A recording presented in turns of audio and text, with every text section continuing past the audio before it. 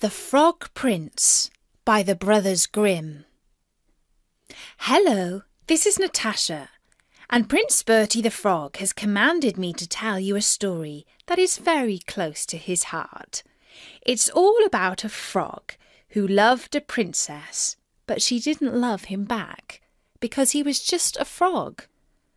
And if you've been listening to Story Nori, you'll know that Bertie has similar troubles too, which is why he wants to hear this story again, to see if he can pick up any useful tips.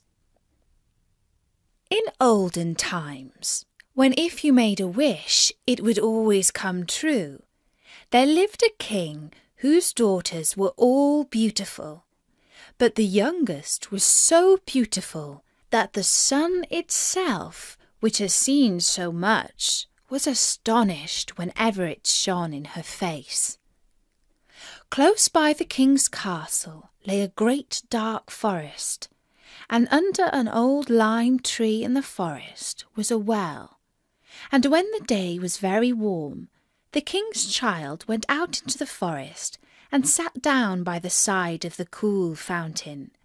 And when she was dull, she took a golden ball and threw it up on high and caught it, and this ball was her favourite playing thing.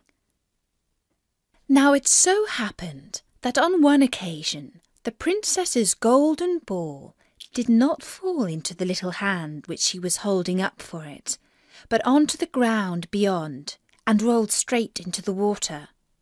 The king's daughter followed it with her eyes, but it vanished, and the well was so deep that the bottom could not be seen. On this she began to cry, and cry louder and louder, and could not be comforted.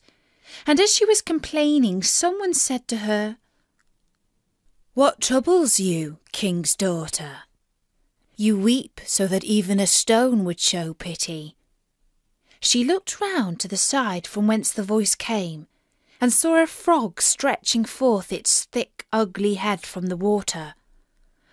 "Ah, old water splasher, is it you?" said she.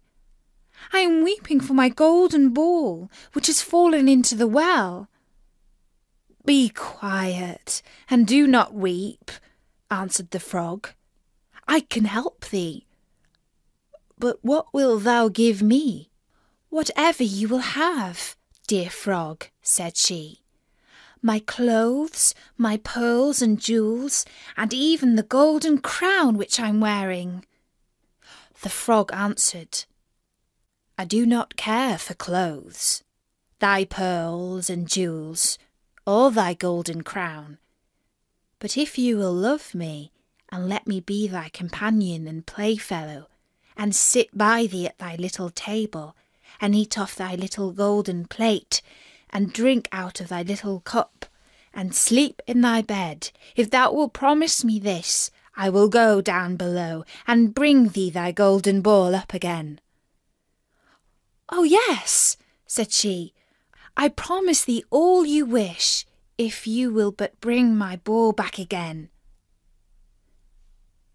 She, however, thought, "How silly that frog does talk. He lives in the water with the other frogs and croaks, and can be no companion to any human being." But the frog, when he had received this promise, put his head into the water and sank down, and in a short while came swimming up again with the ball in his mouth, and threw it onto the grass. The king's daughter was delighted to see her pretty plaything once more, and picked it up and ran away with it. "Wait, wait," said the frog. "Take me with thee." But what did it avail him to scream his croak, croak after her as loudly as he could? She did not listen to it, but ran home and soon forgot the poor frog, who was forced to go back into his well once more. The next day, when she had seated herself at table with the king and all the courtiers, and was eating from her little golden plate, something came creeping splish, splash up the marble staircase, and when it had got to the top, it knocked at the door and cried, "Princess, youngest princess, open the door for me."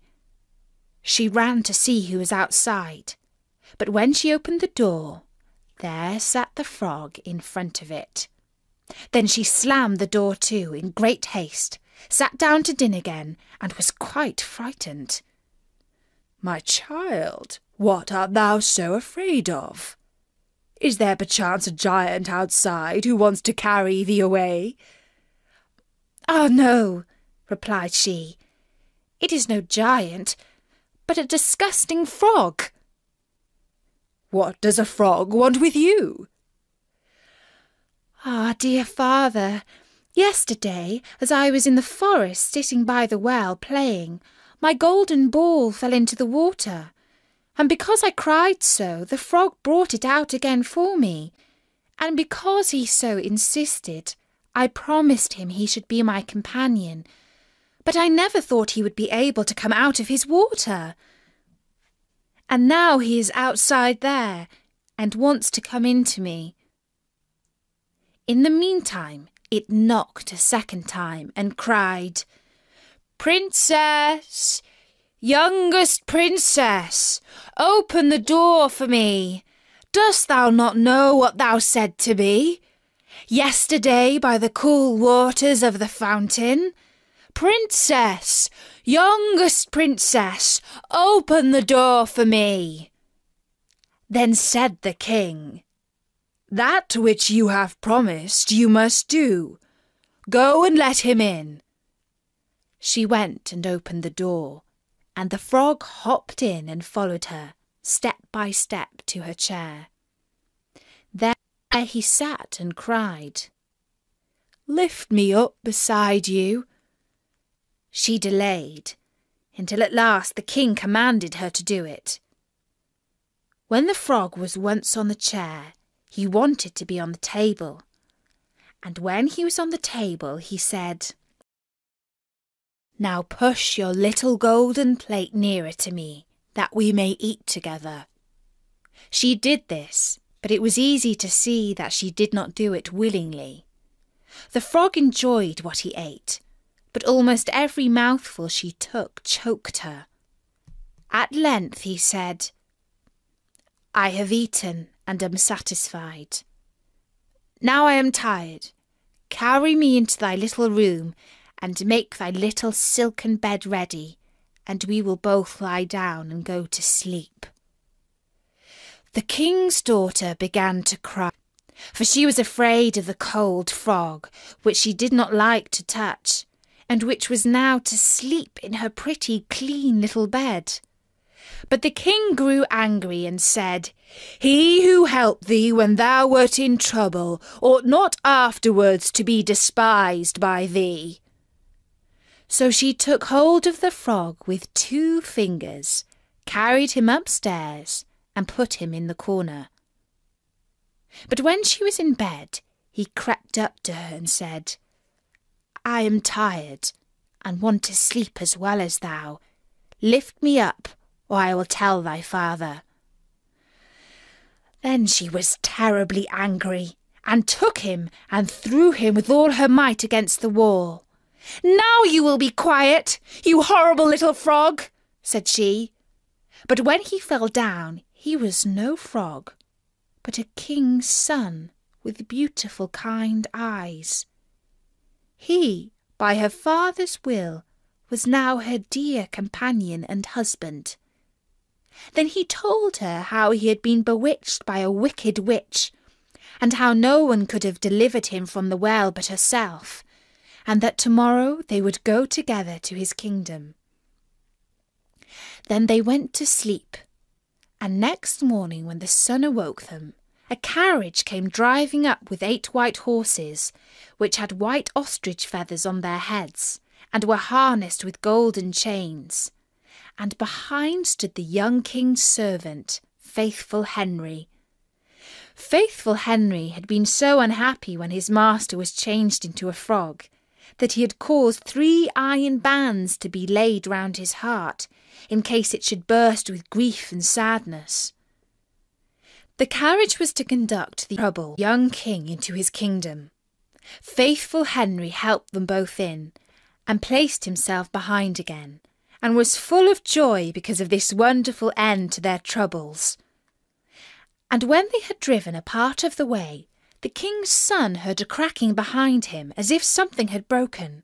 So he turned round and cried, "Henry, the carriage is breaking." "No, master, it is not the carriage.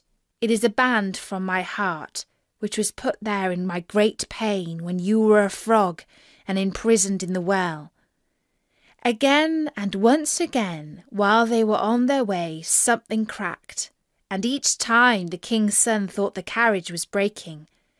But it was only the bands which were springing from the heart of the faithful Henry, because his master was set free and was happy. And that's Story Nori of the Frog Prince. Bertie is dreaming that something like that might happen to him one day.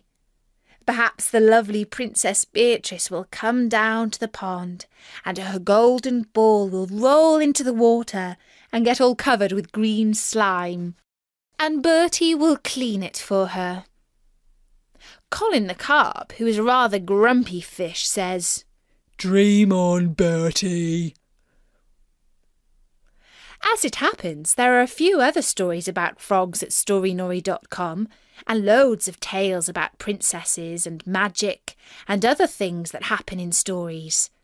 There are even 1 or 2 stories about fish, and Colin thinks those are terribly romantic and exciting.